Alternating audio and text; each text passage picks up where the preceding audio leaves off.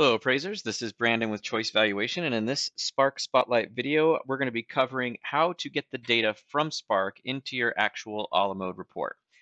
Before I get into that, what I wanted to point out here, because it will make a difference for you, is that there are essentially three sides to Spark. You've got the grid side, which is what we're looking at here.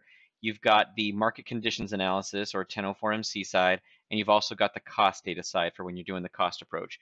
Now, when you hit export to send the data over into your a la mode report, Spark is going to package up everything that you've done on any of these three sides of Spark. So if you've just done the grid, it's only going to send the grid. But if you've done the grid and the MC or whatever combination, it's going to package that all up. So if you're ever unsure, and because what a lot of appraisers will do is they will leave Spark open overnight, and then they go out and inspect the property, and they come back and they've already loaded in the grid into their a la mode report, but then the next day they come in here, they just hit the 1004MC button, load in the market conditions analysis stuff, and when they hit export, they forgot that they still had the grid in there, and then Spark will load the grid information again, which can cause issues if you've already made modifications to your grid in your a la mode report. So if you're ever unsure, well, first of all, I would not recommend leaving Spark open overnight. Just start it new the next day. That'll also guarantee that you get the most recent updates to Spark. But if you're ever unsure, you can always hit this start over button. It will clear everything out of Spark, and you're just going to be starting it fresh.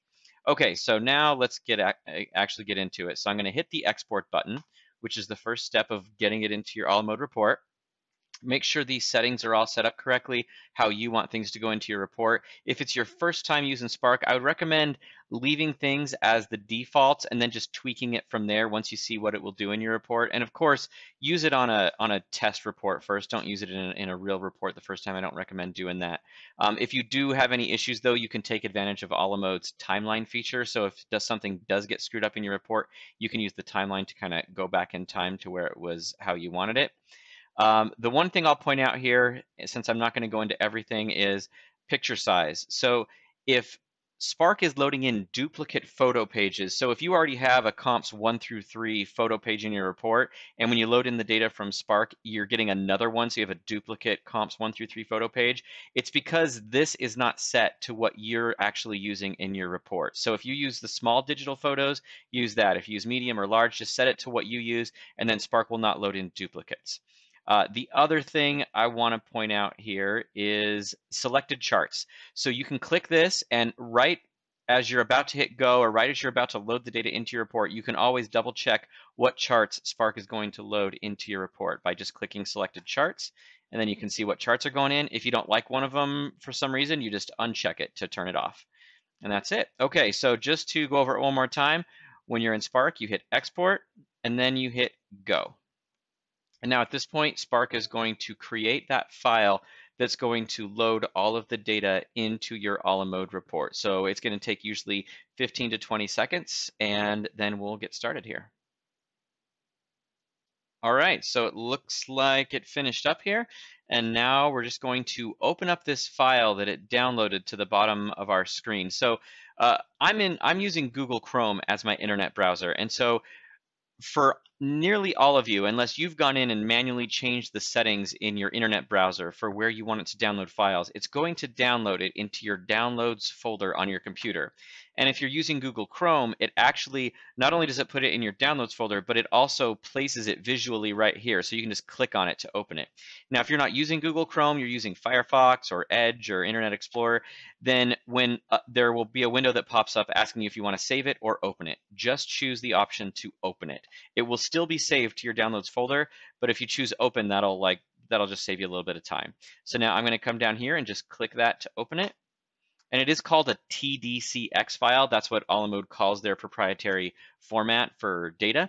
And now the a la mode data wizard has started. So at this point, a la mode has taken over and Spark is no longer doing anything. So this is the a la mode data import window, and they give you two options here. You can either choose to create a brand new report where Spark will just load the data into a fresh report, or you can choose to merge it into your currently open report. And this is what I'm assuming the vast majority of you are going to choose. So Click that button to merge into your open report. Make sure the report you want to load into is right here. It'll usually show you the address. The one I have open just doesn't happen to have an address for the subject.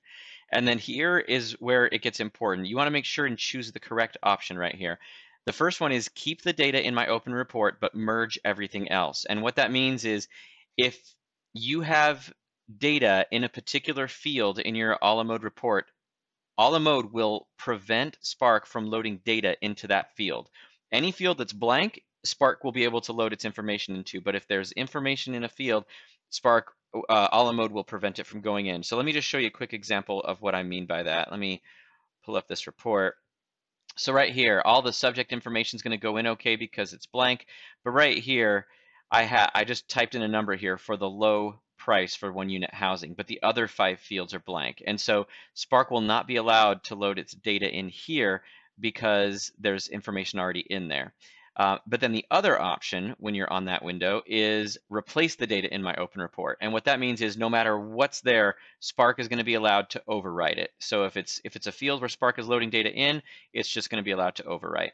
Okay, so let's go ahead and choose this one. And by the way, this option is typically for those of you who start reports using templates, where the template is mostly blank, but it has a few of your normal comments in there. Maybe you have all the forms in there that you typically use for a specific client. So that you're going to use this option because then Spark won't be allowed to overwrite anything that you definitely don't want to change in there because it's in your template. But then for those of you who start reports where there's already comps in it from a prior report, I call it using copy files, but if you start a report where there's already comps in it from a prior report, then you're going to want to choose replace the data, where Spark is just going to overwrite whatever's in your report. So that's what you're going to choose right there. Okay, so let's just go ahead and do it. I'm going to choose this option. So I chose the option to merge, not replace.